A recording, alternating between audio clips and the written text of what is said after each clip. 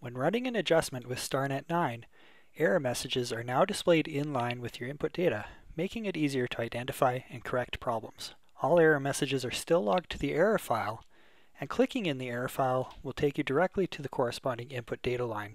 In this case, I'm missing my GPS weighting, so I'm going to uncomment these two lines.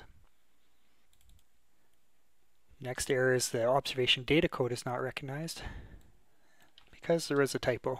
These erroneous data lines are also flagged with the red bookmark as you see, so you can cycle through them by pressing F2 for the next bookmark command, and on the next run the bookmarks will be automatically refreshed.